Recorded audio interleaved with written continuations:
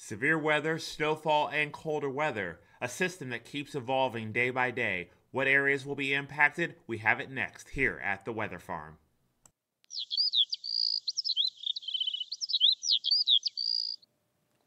Welcome to the Weather Farm. This is your forecast for Monday, November 18th, 2024. For our Monday, we are going to see severe weather across parts of Oklahoma down into Texas. This is going to be short-lived.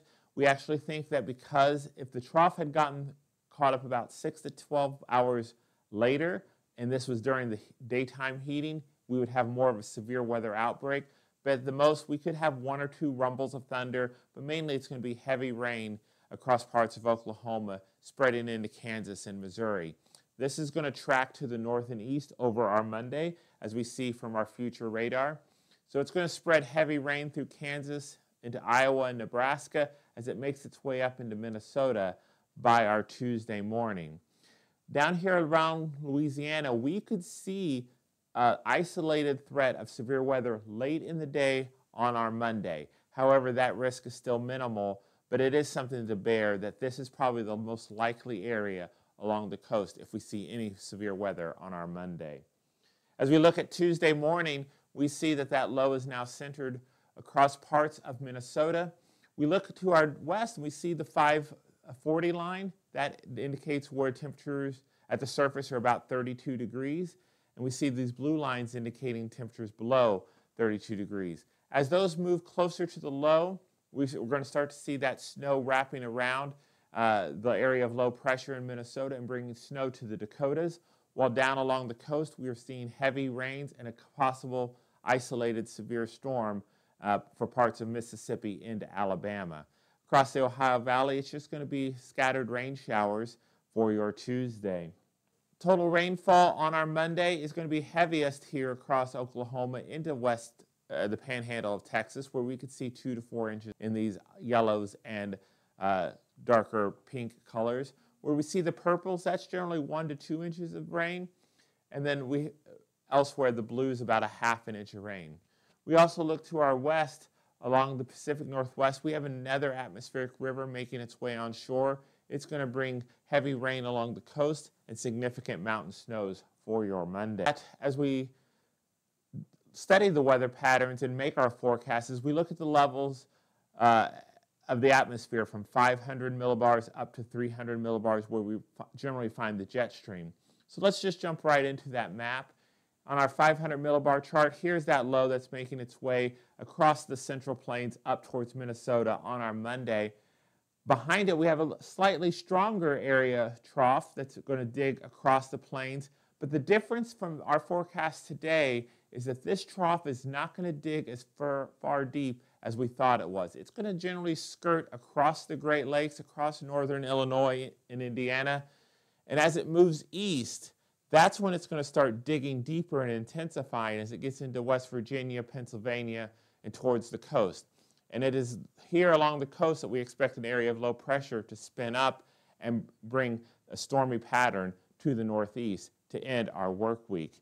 While meantime, for the upcoming weekend, we have another area of ridging across the Central Plains, bringing warmer, wet weather. If we look at the jet stream, we see a general same pattern here. Here's our Monday storm making its way here. We have a negatively tilted trough across the Rockies. That's going to make its way east with the area of low pressure. But again, we have the strongest winds in the entrance region of the jet stream. And so we're not really seeing the intensification of that system. Even on our Thursday, we still see the strongest winds in the entrance region. And so we get an indication that this system is still intensifying. And it's not until our Friday that they move into the exit region and we get the strong area of low pressure off the Pennsylvania coast. So let's put all of that together and put our maps into motion for our week forecast. So again, Monday, we see that storm moving up into parts of Minnesota. As the cold air begins to build in, on the backside, we see that rain change into snow across the Dakotas. Along the Gulf, we do have an area of low pressure bringing some scattered severe weather. Out west for our Wednesday, we have another atmospheric river system making its way onto shore. This one's a little bit further south into northern California. where we could see heavy rain and mountainous snows in that area. Then our area of low pressure brings lake effect snows into our Thursday and Friday. And we have that low that we talked about spinning up along the East Coast and bringing snows to the interior parts of New York and Pennsylvania, rain along the coast along those warmer ocean temperatures. That hangs around into our Friday and Saturday, where we kind of just sits and spins there for the upcoming week. Total precipitation through our Friday evening is generally going to be, again, heaviest on Monday is going to be down here around Texas and Oklahoma, 2 to 4 inches. But we see those purples expanding into parts of eastern North Dakota and Minnesota as well as Wisconsin. So a general 1 to 2 inches of precipitation. Down here along the coast, we also see an area of 4 to 6 inches of rain likely. Again, that storm that's going to move in on Wednesday, heavy rain along the northern California coastline. In those higher elevations, you could easily see 100 inches of snowfall. And then for the weekend, where we see the heavier snows again in interior and upstate New York, we could see in excess of 1 to 2 liquid inches of precipitation. In terms of snowfall, staying with New York, we see by our Friday night, again, we could see total snowfall 6 to 8 inches is our thinking at this time. Same thing around the Dakotas, 4 to 8 inches around central North Dakota, but as you get closer to the Canadian border, you could see upwards to 6 to 10 inches. And across the Intermountain West, we could see snow easily 2 to 3 feet in those higher elevations. And as I mentioned in Northern California, with that system that's moving on shore on Wednesday, by Friday you could see 70 to 80 inches, possibly isolated amounts in excess of 100 inches of snow. But the thing is, I don't want you to get too caught up on these particular snowfall maps, because the thing that we need to focus on is for the majority of October and into November, the United States, the lower 48, has been significantly warmer than normal. So a lot of this is going to have to fight the exceptionally warm ground temperatures for this time of year before any snow can stick. And so we look at the snow depth map, and this will tell you the anticipated amount of snow that is on the ground at 7 p.m. on Friday night. So again, across the Dakotas, where we see that the snowfall rates are going to be a little bit higher and it's going to be able to overcome those warmer ground temperatures, we could see 2 to 4 inches of snow on the ground, higher amounts as you get towards the Canadian border. Same thing across parts of upstate New York. We could see those snowfall rates being able to overcome the warmer ground temperatures. So we could see a few inches on the ground, especially up near Albany, making its way down upstate New York. And again, in the higher mountains of West Virginia and Pennsylvania, a couple inches on the ground is likely. But even outside of the lake areas where we expect some significant lake effect snow, most of that snow depth is going to be melting by Friday night. And the thing about lake effect snow is it's so hard to predict, and this is why this particular map has trouble with it, because it is so localized and it's so isolated that even a shift of winds just slightly, or a shift of the low pressure by 20 or 30 miles, can have a significant impact on where the greatest amount of lake effect snow will set up. So this is going to be something we're going to be watching here at the Weather Farm over the next 48 hours. Where does that low develop on our Wednesday and Thursday over the Great Lakes? Where are the winds coming across the warmer waters of the Great Lakes? And that will give us a better indication of where those heavy snow bands for that lake effect snow will set up. So we do ask that you check back with us on our Wednesday for the latest information on that particular aspect of the storm. But one thing I do want you to notice here, we've been talking about this for a long time now, is the lack of snowfall and snow depth across parts of Alberta. We see a lot of, not much snow on the ground compared to Saskatchewan, which is developing a very deep snowpack, even moving into western Manitoba.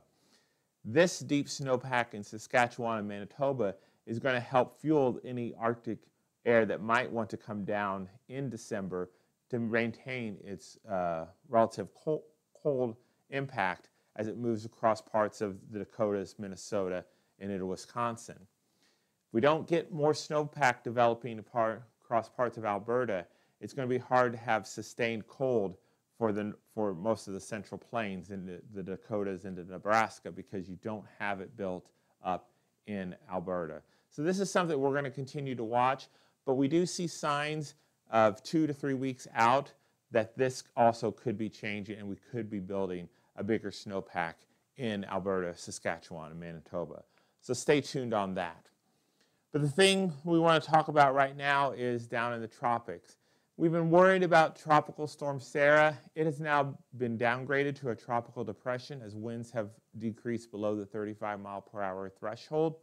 It has brought catastrophic and record-breaking amounts of rainfall to parts of Honduras, where they've reported cities with over 40 inches of rain over this past weekend.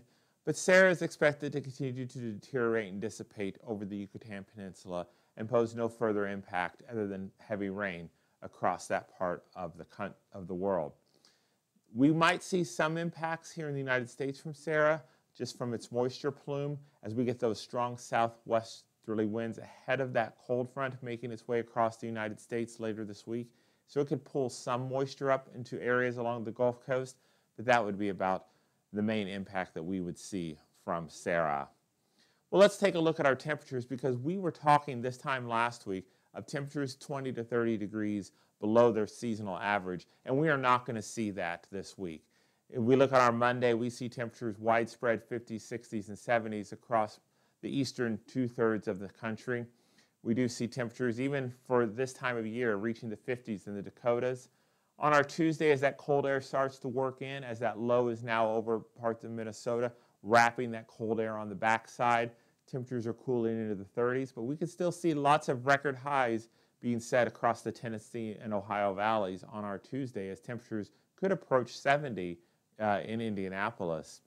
That cold air continues to try to make its way in, where we have the snowfall and the snowpack on the ground. That will hold temperatures down into the teens and 20s across parts of the Dakotas on our Wednesday. But even once that cold front has moved through, we still see temperatures that are more seasonal for this time of the year, as opposed to exceptionally below normal. And even on our Thursday, we see 20s across the Dakotas, 40s across the Ohio Valley, and 30s in the Intermountain West. Temperatures that are 5 to 10 degrees below normal, as opposed to what we were thinking this time last year. So the Arctic outbreak is not as intense as we were thinking, and that is why this system is so hard to forecast, because most of it is going to fall in the form of rain. We will have some wraparound snow on the backside of these low pressure systems as they move east, but not to the extent that we were thinking possibly this time last week. And this plays out too as we look into our Thanksgiving week. Most of the United States is going to be above normal for their temperatures, except up across parts of Montana into the Dakotas and northern Wyoming and Idaho, where you're expected to have below average temperatures, and you're expected to have above normal precipitation as we head into the last few days of November. We hope you've enjoyed your time here at the Weather Farm. We check back with us on Wednesday for the latest forecast. We hope you have a great day.